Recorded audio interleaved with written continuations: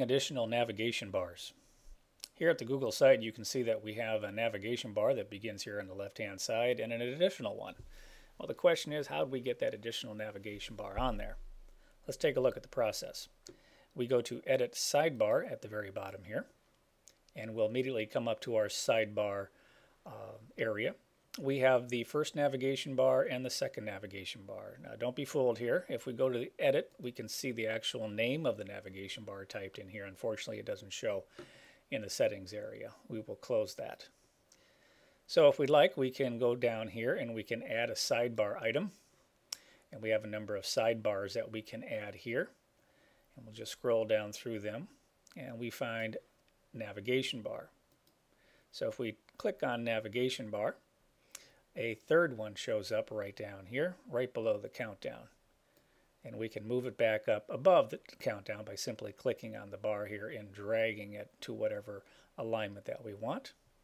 And we can go ahead and save changes and return back to our site. And we should find another navigation bar that exists on our page. We can start adding pages to that navigation bar as we showed you in earlier videos simply by clicking Edit Navigation Bar. We can click on the edit of that navigation bar. We can even give it a name.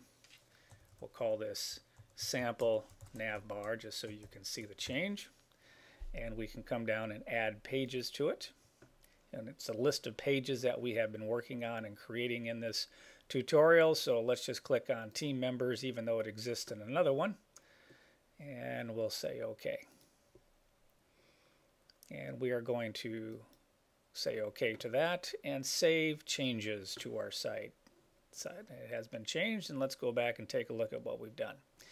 Sure enough, we've changed the name of the navigation bar and we've added a page to it. Well, to remove those navigation bars, it's as simple as putting them on. Let's go back to the Edit Navigation Bar, and we have our third navigation bar here. All we have to do is click on Delete. It removes it from our page.